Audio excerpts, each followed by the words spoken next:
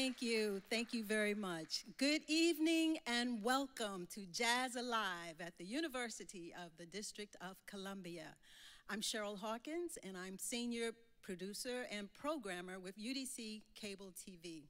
It is really nice to see your faces here at the UDC Theater of the Arts.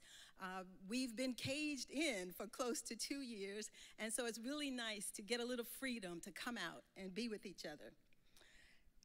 So I want to welcome you to this evening's event, and for those of you who are with us via UDC Jazz YouTube or the DC Jazz Festival Facebook live stream, I want to welcome you too. For us here at UDC Jazz Alive is not just a saying. For us, it includes things like our Jazz Studies program, our exciting calendar of events, our research and outreach programs here on the campus, and of course, the Felix E. Grant Jazz Archives, all right here on the campus of the University of the District of Columbia, the city's only public institution of higher education. We're really proud of what we do here. So one of Jazz Alive's signature programs is Alan Johnson and Meet the Artist on the Bandstand, which you're going to experience with us here this evening. Alan initiated this series in 2015, and over the years, he's conducted about 30 sessions. So those of you who have been to those sessions, you know that you're in for a treat. But those of you, if this is your first time, you are about to be entertained.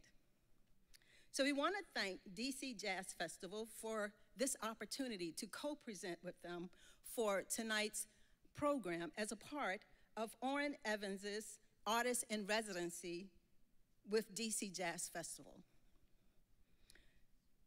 Jazz Alive has been collaborating with DC Jazz Festival since about 2015, and we can truly say that this has been an enjoyable collaboration. So in addition to DC Jazz Festival, we want to thank the UDC College of Arts and Sciences, the music program, UDC TV, and Prosperity Media for their support of this evening's program. And now to keep things moving so we can get to the music and the conversation, please welcome to the stage with a warm round of applause, the president and CEO of DC Jazz Festival, Sonny Sumter.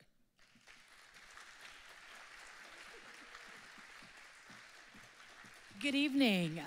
I know you came here for the music, but one of the things that I have to do in my role is to thank the funder that made the Jazz Creative Residency possible, and that's South Arts. I don't know if Sarah Donnelly is here this evening, but if she is, or if you're listening online, thank you for really creating that project so that mid-career artists, who most of them are so outstanding in their art form, are able to have real residencies like the one that we are experiencing this week with Orrin Evans. And so I want to give it up to South Arts, which is supported in part by the Doris Duke Charitable Foundation and the Mellon Foundation. I'd also like to thank the DC Commission on the Arts and Humanities for their support of this evening's performance. And so without further ado, we can't hear you out there in your living room, but as much as we can, let's make up for it and give a warm, huge round of applause for Alan Johnson and Orrin Evans.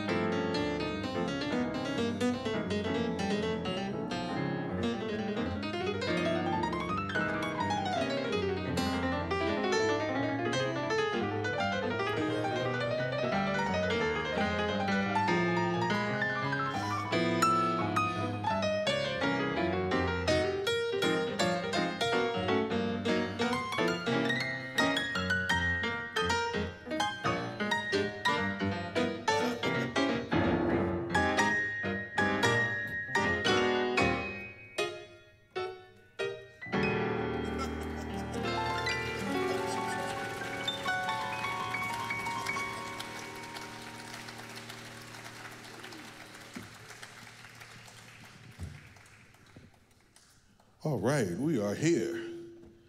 Again, welcome everybody. It's my great honor and privilege to have my man, Orrin Evans, here with us on tonight. Yes. Orrin Evans, again, was, or is, artist in residence this year for the DC Jazz Festival. And I'm so glad he could make it tonight. And we're gonna, just talk a little bit, but, I like to play, so hopefully we're not gonna talk too much. But Orrin, I've been checking out some interviews.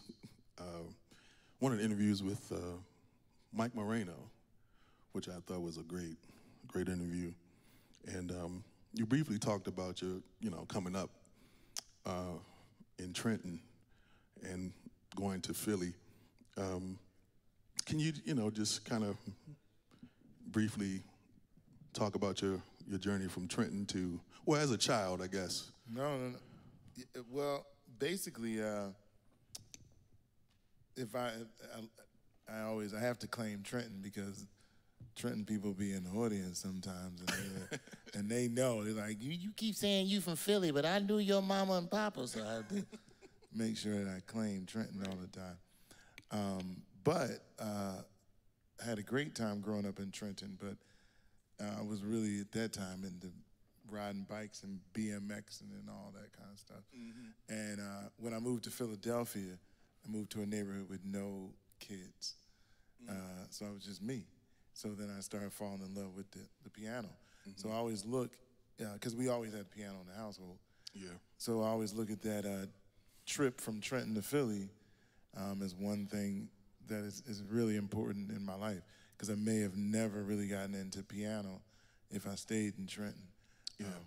But that's the trip, and that happened around 6th grade. And so instead of riding my bike, I just started banging on the piano. Banging literally. I wasn't playing, but banging, and that's how that all started. Yeah. Are there any memories, I guess, from your early childhood that I guess stick out before Philly? Oh, without a doubt, because my mother was a opera singer, my father was a playwright, so we had little cabarets at the house and things like that.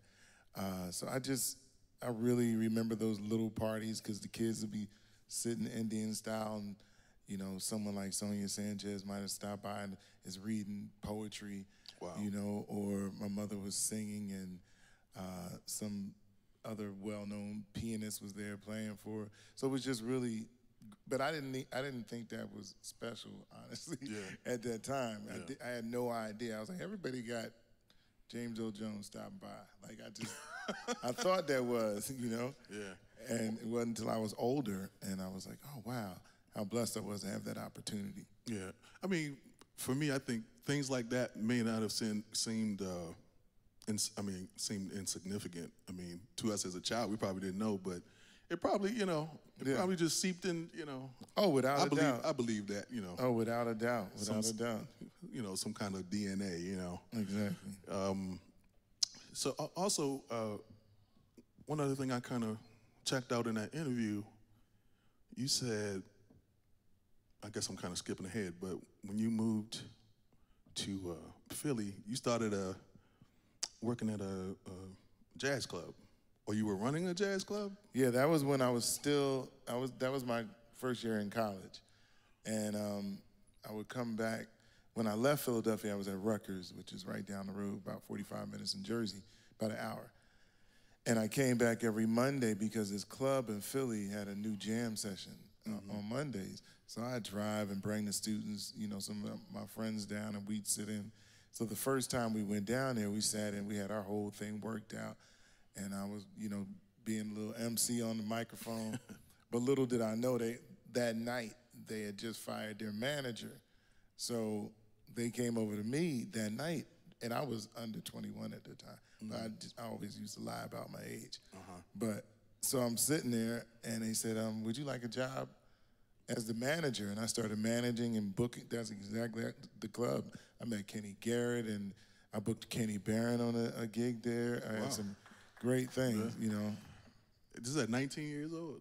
I was 19. They didn't know that though, but they eventually found it out. But that was Wow. You had to fill out too many papers. Yeah. So it seemed like you had, you know, like an inkling of sort of the entrepreneurial bug in you at the age of 19. Now you know, I guess you're running your record label. You know, we'll talk about that. But did you know that, you know, music? I mean, as a pianist, you want to be doing music as a pianist, or at that time you thought you were going to be kind of running a jazz club, or? I knew I was going to be around music. Okay. And that I was going to find a way to make money from music. You know, I knew that at that time. I didn't know whether it was going to be, you know, I had no idea what I was going to play in a wedding band, be a sound guy, go on the road, play. I mean, my first tour was with Miles J on this smooth jazz tour, opening for this unknown saxophonist at the time, Boney James. Oh, so, okay. like, I didn't know.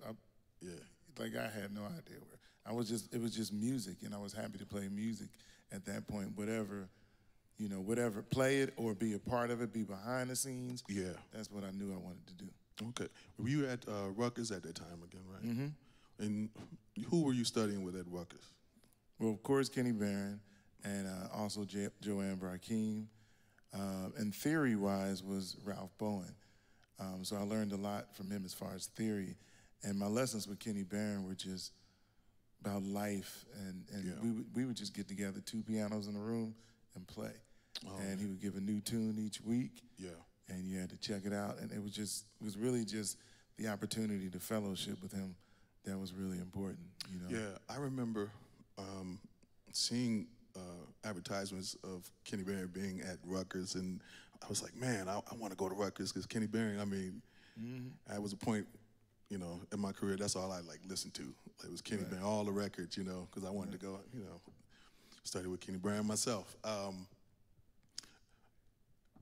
Let's go back to Trenton. What is Trenton known for?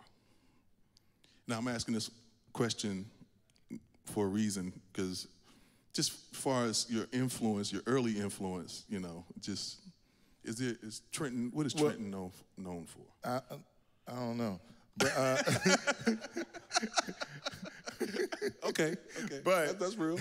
Musically, anybody isn't it like what was it? Y'all know? I hear people talking. Anybody out there? What is Trenton known for? Okay, all right, good. I'm just glad I'm not the only one. That was kind of making me feel special.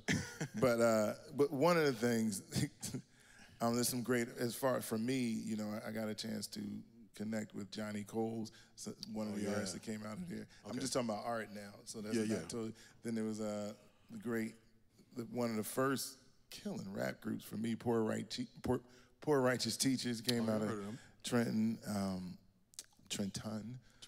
And a lot of good things. But I don't know what it's known for, but I do know that the logo was Trenton Makes, the World Takes, which is about, come on, y'all. Oh, you know? I know, they're not really, they know. Go ahead, you know now. Trenton style. Google it. Richie Cole. Richie Cole, Yeah, I played with him, and he would always say that on band. It's Trenton style, baby. Exactly. I remember. Exactly. Yeah, Richie Cole, I remember that. I actually want, because I want to play some more, but I'm gonna ask you one more question, and we can hit. Philly. What drew you to Philly? Well, that's where both my parents are from, no matter what. Okay. So like, there was always, you know, that was the magnet. You know, going back there. My father went to Temple, so we went back there because of my mother's family was there, and my father's mother was still there. Yeah. So I was getting back to family. We didn't have any family, only in Trenton. Okay. In Trenton, it was just us. Yeah. So everybody else was in Philly. Okay. You know, Philly, how would you, of course, Philly has a thing. How would you describe Philly in a sound? Like, you know, everybody, you know, there are great musicians that, of course, come out of Philly. There must be something in the water. You're like, you know, does Philly have a sound to you? Definitely. There's a I'll find the word, a relaxedness to the beat. Okay. That I hear, whether it's stuff from Gamble and Huff, or whether it's, you know, jazz like Mickey Roker and Bobby Durham. It's just a relaxed, you know, when I first moved to other places, like, oh wow, it was just a little more urgency in the beat. Other places. Yeah. But Philly, I really, to the point that I kind of thought, you know, people in Philly were dragging. Okay, I'm just for me, you know. And then I figured out, no, I wasn't old enough, you know, to really understand like where the beat was. Yeah. And so it's just a really, even when you hear McCoy Tyner and he's playing those fifths and there's just a lope also to the beat. You know, you listen to Trudy Pitts. And all these, everybody's probably wondering exactly what I mean, but it's in there. Yeah. You know, it's like that Prego sauce. It's like, it's in there and you get to hear it. And you can hear it in not just Philly people. Yeah. I can hear, man, DC Chicago, definitely has that. DC. DC definitely has that. You know? You got, Shirley, and she's way behind the beat, you know. Yeah. Shirley is like, yeah, exactly. over here, the beat is like, Yeah. That's one thing I think we have in common as far as the Philly sound and DC sound. Even one of my favorite pianists, Reuben Brown, you listen to. Oh, yeah. You listen to him and Steve, listen to Steve. Yeah. You know. Exactly. That thing is like. It's relaxed. It's grown folks. It's you know. Yeah. Ain't no hurry. Right. I remember playing with a drummer from New York when I was much younger. And man, I thought he was Russian. Yeah. You know, but I had to learn that everybody has a different beat. Yeah, it's not right or wrong. Yeah. You know. Unless it's Russian. Yeah.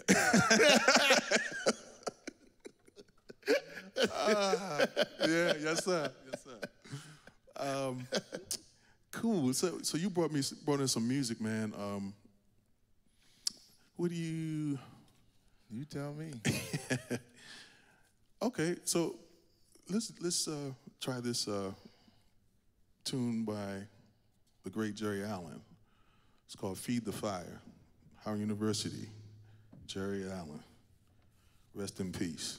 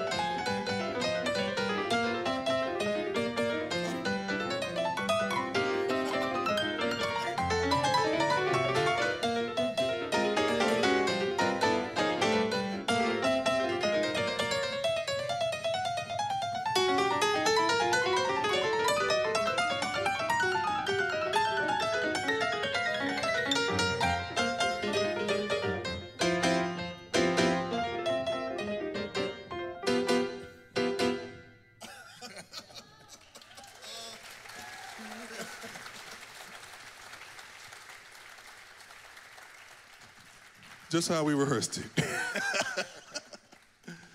Oh man, it's a pleasure playing with you, man. Oh, same. Yeah, same man. I rarely get a chance to do this. You know, hardly ever have two piano players on a gig. Let's talk about your, I guess, some of your career, your influences, I guess. I'm gonna throw out this name and share what that name means to you. Sid. See, Sid Simmons, growing up in Philly, there was Sid Simmons, Sam Dockery, Shirley Scott, Trudy Pitts, Eddie Green. These are all like great piano players that I had a chance to sit next to. But what was also special about Sid Simmons, one, he was still out there really on the scene and hanging and listening to music. And he played at a club called Ortlieb, so I got to hear him like almost every week. But even more important than that, we lived not far from each other. So I would drop my kids off at school and go to the grocery store. And you know, Sid didn't shop for like the week; he shopped daily. So that's what I was doing at that point. I'm like, what do I feel like cooking today? My wife would go to work, and we'd meet up at the grocery store almost every day. And I really, those days were special because we talked about music. We stood in the line. That was our like meet up for almost an hour, and then we go home. So, and every time I drive by where he used to live, I think about that. And those were the moments that really mean a lot, you know, and growing up in Philly, it wasn't always at the club. It wasn't always at their gig. It was just running into them and getting to know everyone as a human, you know, and just getting a chance to fellowship with them, whether that's John Swanner, Charles Fambro, you know, it's just like you have here, Philadelphia was, you know, because a lot of people have moved on, and now there's the responsibility is on us now. Yeah, we were just talking about that. There is a wealth of information growing up in Philadelphia. How tell us why that's important. Like, why just, you know, communing with the masters, like not just, you know, talking about what chord was that, what sharp 13, sharp 16, whatever, you know, get all nerdy about music. You know, share why is it important to? I mean, the simple reason of just seeing it in action. Everything you look at a recipe, you make it because you want to see what it tastes like once you put all the ingredients in there.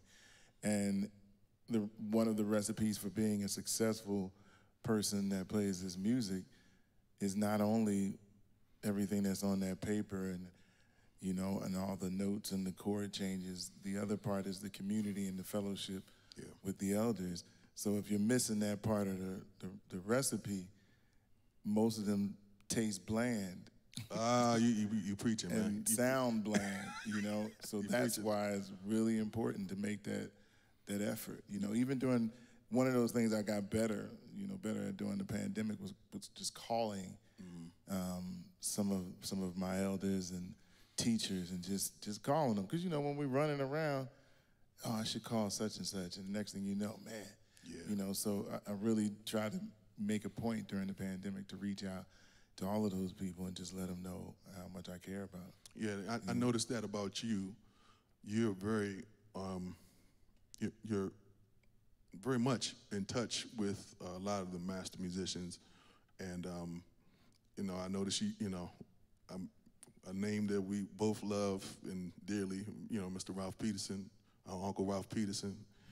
And, you know, I noticed, you know, you were very close to him, and, you know, looked out for him. You know, he used to call me too, and you know, talk about, you know, I know you could go on for days about Ralph, but just how important he was to you. There's certain people in my life that they met me at a certain time and changed my life, you know, so I can't even imagine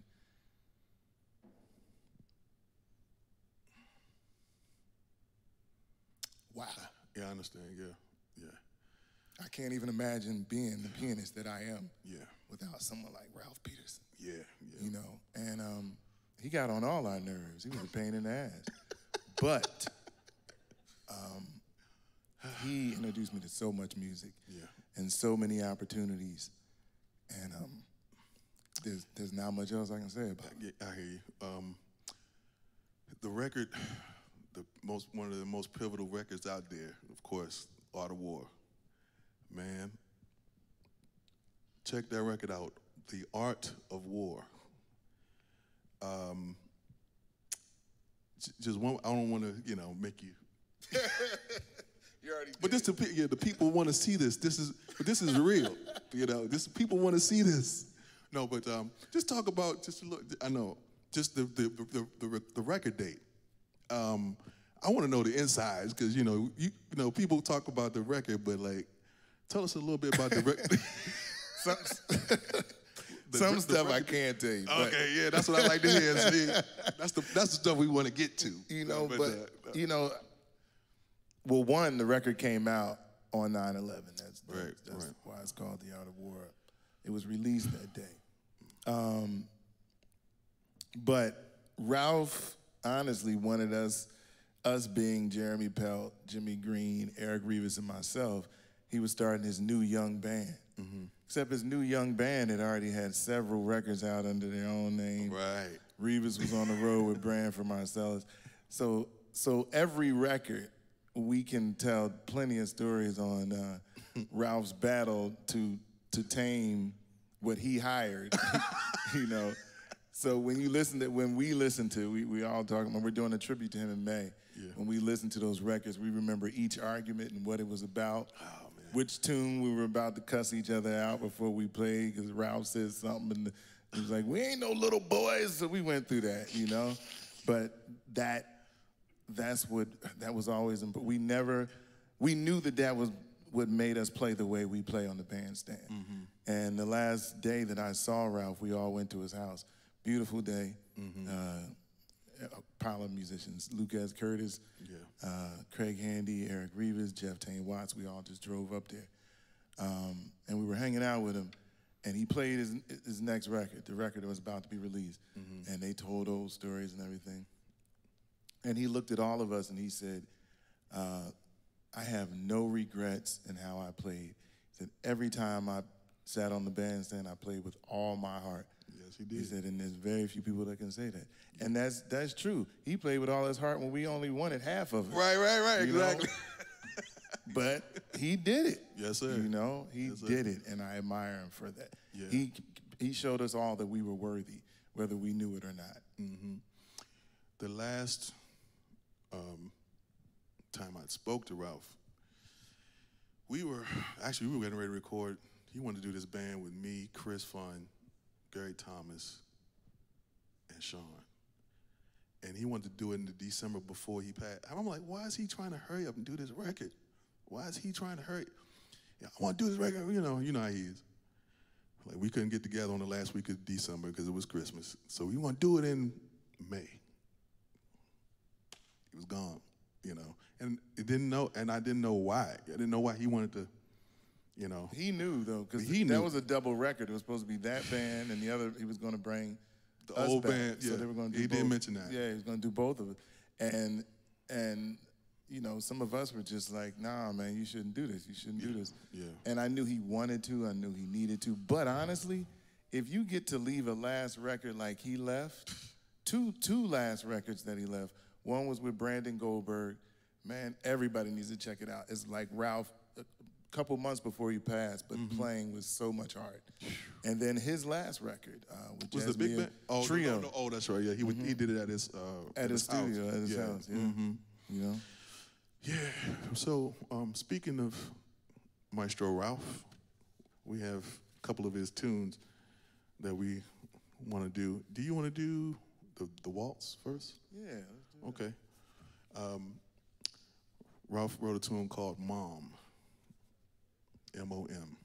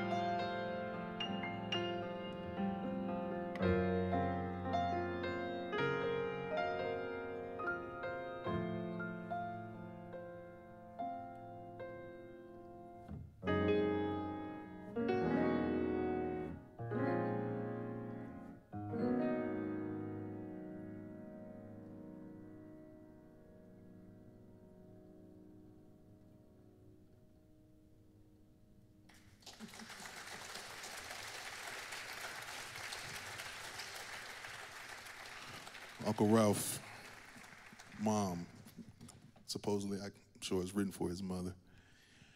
Such a beautiful tune. Ralph was a special guy, excellent musician. Yeah, we're going to miss him. But his music lives on, so we're going to keep playing it. You will hear this again. Yeah. You will hear this again. Where should we go now? As a composer, you know, you have your big band, and you have so many hats you wear, man.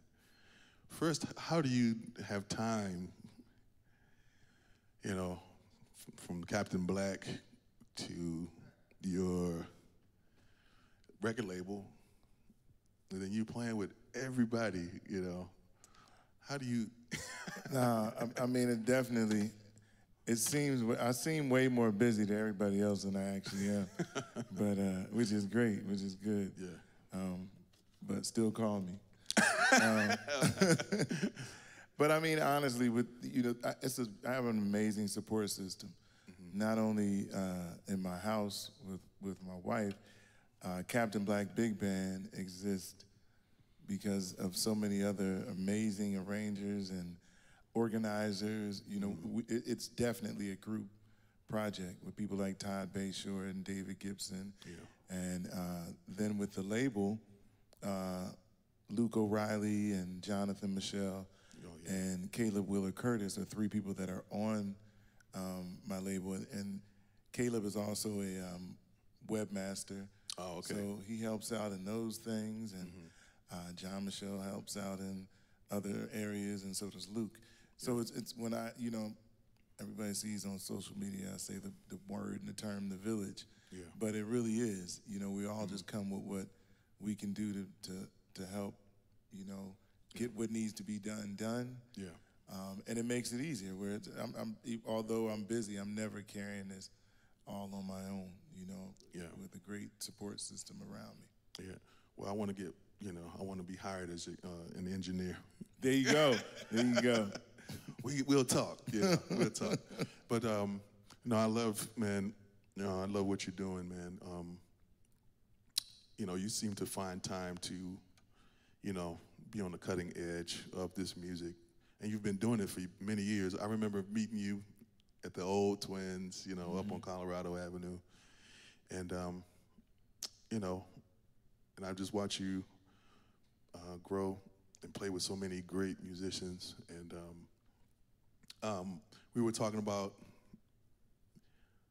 Uncle Bobby Watson. There you go. Yes. Yeah. Yeah. Tell me why you love Uncle Bobby so much. Well, I mean, definitely. When I first moved to New York, that was my first gig, first on the road gig, and going out with. I mean, if you want to get ready to go on the road for the first, I think I was turning. We went out in February. I was turning 22, so I was still 21. I was about to turn 22. And that was my first time out on the road with Bobby Watson.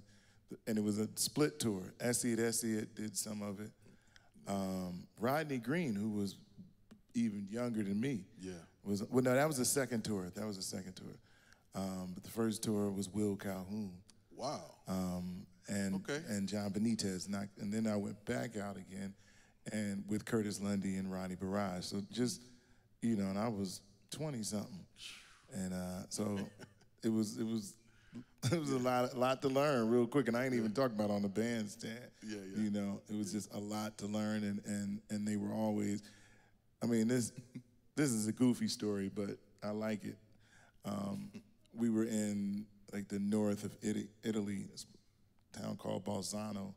So I was young and I was trying to be all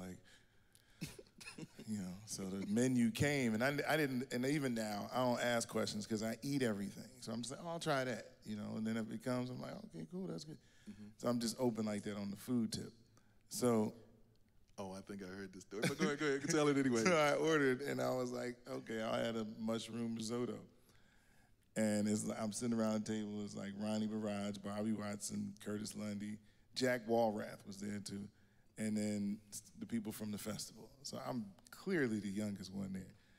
And my food comes over, I'm still trying to be all bougie and sitting there eating my food, and first thing out of my mouth, I look up and said, tastes like rice. Oh my God. Never mind, you had to be there. Curtis never let me live that one down. He start calling you Rice. And then Heidi wrote a song about it. Oh, she said, oh, that's that song about you? No, it's not. We know that song. Yeah, we know that song. Yeah. Rice. Yeah. That's one of Heidi's hits, man. I know. That's one of her hits, man. Everybody in DC know that song. We love that song. Oh, that's hilarious, man. I watched the interview with Mike, and there's another musician that was with you. It said he wanted yeah. Alfredo. Oh, yeah, that was the other one. Yeah, that was the other one.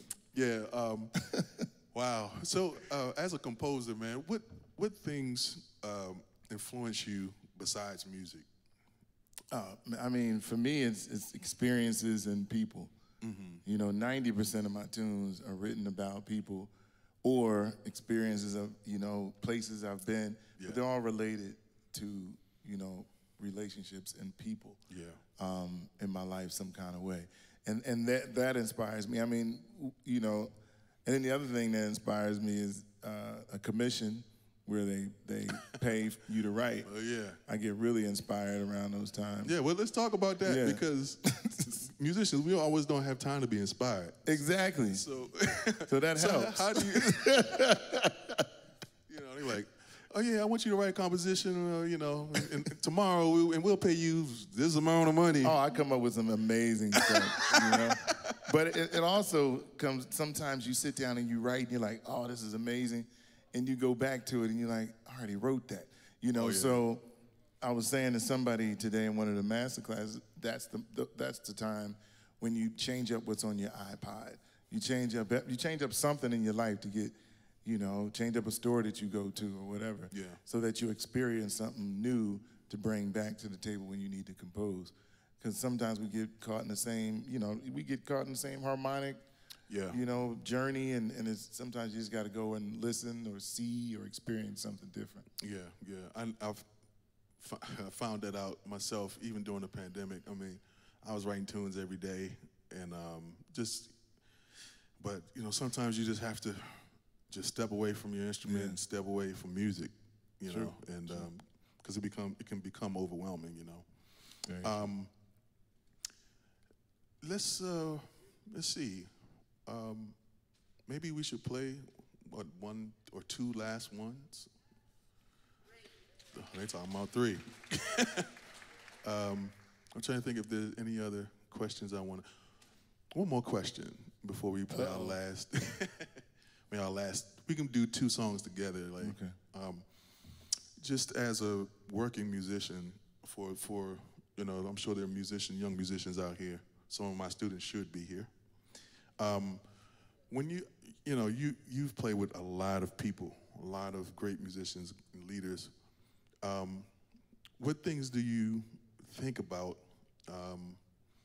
or how do you think about accompanying different people?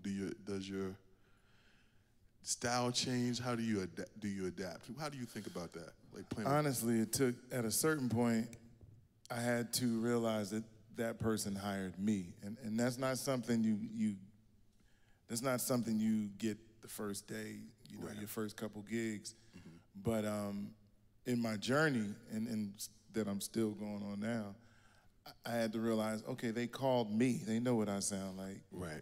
You know, so be me, you know, with respect to what they need on the bandstand, but still they hired me. Right. You know, so don't, and sometimes when we get a gig with somebody else, we listen to the music, we're like, I'm gonna play it just like that person. Oh, yeah. And I had to get like, no, they hired me. Yeah. You know? So that's the first thing, really spend the time checking out all the elders, putting that information in your book bag while finding your own voice. You know, take that journey to find your own voice. Yeah. I played with a certain saxophone player, and this was, I was probably in my 30s, probably in my 30s, yeah. And he said, I'm not gonna say the musician's name, but he said, I want you to play like so-and-so. And I'm gonna tell you, so-and-so wasn't McCoy, it wasn't Herbie, it wasn't Wynton Kelly, it wasn't Oscar Peterson. It was a contemporary. Right. And I held my mouth because I almost said, well, won't you go call him? Yeah. He can do the, won't you get him to do this gig? Yeah. You know, and at this age, I'm like, I'm gonna play the music, but I'm not gonna try to play like this person or that person, you know. Exactly. But I don't want the students to get the wrong idea. Yeah, I was thinking about that. I don't want that's a journey, you know. I don't want the students, you know. I mean, we're all students, but I don't want the young musicians to get the wrong idea. Like, you know, you don't have to study the masters. Like, I got my own sound. Well, you know, you're gonna have your own sound. Find your sound. But you still have to study the history. But anyway, I think that. And don't do the gig. Right. But you know, I appreciate you, man, and thank you. We thank you here at UDC, and DC thanks you. You know, yes. Let's give it up for Mr. Orrin Evans. Thank you. Yes. Let's see. Oh, I wrote a song for Orrin. I try to make it a point to write a composition for my guests, and I wrote a song for Orrin, and maybe we can do that one, and then go into Smoke Rings, maybe. Okay, we're gonna do an untitled song I wrote for Orrin. It's called Song for Orrin. And then we're gonna go into another Ralph Peterson composition called Smoke Rings. And we thank you for coming. God bless you, and good night.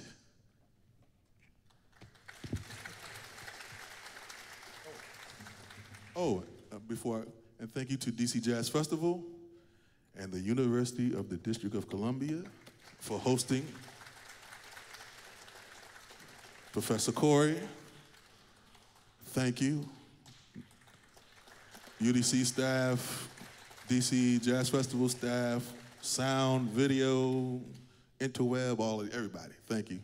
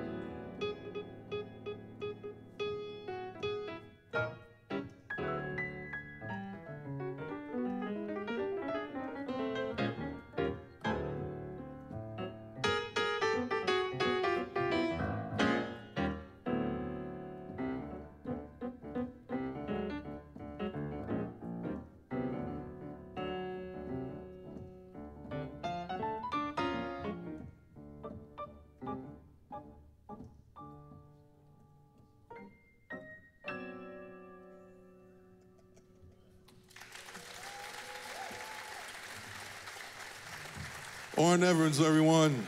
The great Orrin Evans. Alan Johnson, ladies and gentlemen. Thank you. Thank you, everyone, for coming out. Thank you. Just so you'll know, thank you. Thank you. April 25th, we will be having a great celebration for our brother, Howard Kingfish Franklin, here at the university, featuring the great alto saxophonist, Bruce Williams. So put that on your calendar, April 25th. Thank you very much. God bless you. Good night.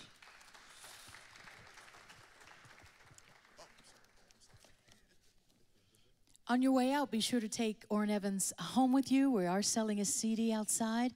So please, this was a free event. Please take a moment to stop past the CD table and take Orrin Evans' latest recording home with.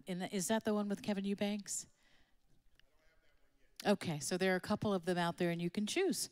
So thank you. Get home safe and thank you for coming.